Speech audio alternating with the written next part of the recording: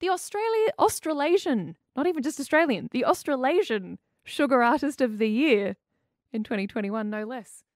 What a title, honestly. That's extremely, extremely cool. But yes, as you heard, Nicole inspired by some of her beautiful surroundings. And my goodness, Ford has a lot of them. It has actually a lot of green space. In fact, nearly a third of this suburb is green space, and it's surrounded virtually on three sides by the Mulligans Flat Woodland Sanctuary, which means there's a lot of very beautiful nature right on people's doorsteps, and sometimes, I dare say, literally on people's doorsteps as well. To learn a little bit more about that and some of the things that people might be able to see, Neil Hermes is with us, the president of the Canberra Ornithologists Group. Hi, Neil. How are you? I'm well, Anna. I'm out bird watching, which is good for me. Oh, what a delight. And thank you so much for taking a little bit of time away from it to talk to us. No worries. Indeed, a happy Wren's Day to you. Is Mulligans Flat a bit of a hotspot for wrens? Well, Mulligans Flat, some of your listeners will know that there's an international bird database which is run out of Cornell University in the United States. And people put in records for the birds that they see. And over time, lots of records are recorded for any particular geographic area. In the ACT, we have about 700 different hotspots where things are measured. Mulligans Flat is the second highest hotspot in the ACT. So it is epicenter bird watching central for many species, almost 200 species of birds recorded in Mulligans Flat Reserve. So an extraordinary spot for birds. Absolutely incredible. What are some of your favourites that you've seen there, Neil? Well, look, I thought just for fun, I would find the ones that start with F, because there's 196 species, including things like flycatchers and fantails and friarbirds. So there's lots of F birds in Mulligans Flat, and of course Mulligans Flat's famous for the superb parrots and stone curlews. Which have been, the stone curlew has been re-released into the reserve, a large, almost non-flying, ground-dwelling nocturnal bird, which you could literally have turn up on your doorstep in Ford, because they do sort of bound out of the reserve and end up stalking around in the gardens of houses nearby. A very strange-looking bird, highly endangered around the country, but unfortunately, we have now reintroduced them to Mulligans. So these are, and superb parrots, of course, are well known in the area around Ford. A spectacular endangered species of parrot that we have, and they're very commonly seen in Ford, which is wonderful for people in Ford. What a treat, really, to have such endangered birds literally just flying around. Exactly. Now, it is famous for being one of the largest box grassy woodlands in conservation anywhere in the country. It's a very large area of grassy woodland. But in Mulligans Flat, there's also a spectacular dam, a very large wetland, and that gets lots of interesting birds too. And I was looking through the list of Fs for there, and a very rare duck is sometimes found on that dam at Mulligans, and that's the freckled duck, yet another F bird. So a very rare species of duck. Not too many of them being seen around in the last year because they're all out in the inland. There's been so much water elsewhere that they haven't needed the refuges here on the tablelands. But yeah, yet another bird that could easily be seen at the right time, and conditions in Mulligans Flat. How important is it for these bird species, particularly these very rare and endangered species, Neil, to have a refuge like Mulligans Flat? Well, it's very important, particularly for some. Now, some birds can put up with quite a lot of disturbance, and they can survive in places like Black Mountain Reserve and Mount Taylor and even in our suburban gardens. So we'll get lots of birds like eastern rosellas and others that are very adaptable.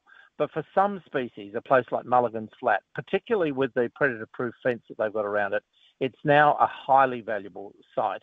And there are certain birds that only use that sort of grassy woodland, which are now very, very rare and becoming more and more endangered. Species that I'm thinking of like white faces, diamond firetails, brown tree creepers. There's a suite of birds that really do depend on a place like Mulligans. And the fact that it's fenced and that the predators are removed is an absolute bonus for some of those species. Neil, tell me about what an average kind of birding expedition to Mulligans Flat looks like for you. Does it change depending on what kind of bird you're hoping to spot? Do you have special equipment that you'd use? What does it look like when you head out? Okay, so typically you would go out in the early morning. Birds are more active in the morning than at other times of the day. So I would arrive out there at, 7 o'clock in the morning, 8 o'clock in the morning. The equipment I'd essentially have a pair of binoculars, because so many birds are small and at a distance, you really do need a pair of binoculars. But the most important thing to do is to move through the bush quietly and listen more than look. Because many birds give themselves away, especially in a woodland, by their calls, and that's how you'll first see them. So moving slowly, perhaps, I might spend a couple of hours moving through the bush. I might see 30, 40, 50 species potentially if I'm very lucky. But moving through the bush quietly with a pair of binoculars. And look, sometimes it's just for the pleasure of it. Other times there might be a purpose like trying to count certain species and being part of some sort of active citizen science project, of which I'm involved in many. The sanctuary and the nature reserve, of course, as you say, very important for some species that really need them. Some others can, go and enjoy some of the wetter conditions. We know that the sanctuary has also benefited from those conditions. How are the bird species doing, Neil, in your experience after a couple of wetter years? Are you seeing more around? Well, the pattern in Canberra just generally, and aside from just Mulligans, is that birds this year have had huge success with their breeding. So whereas we've had, a number of years when it's been dry and we've had fires, etc., and breeding hasn't been very successful, this year birds have been able to have, where they might have had 2 or 3 young come out of the nest, they might have 4 or 5. Whereas they might have had 1 brood in a season, they might now have 2. So the production of young under these sorts of circumstances, there's just so much more food about. There's so much more grass. There's so many more insects.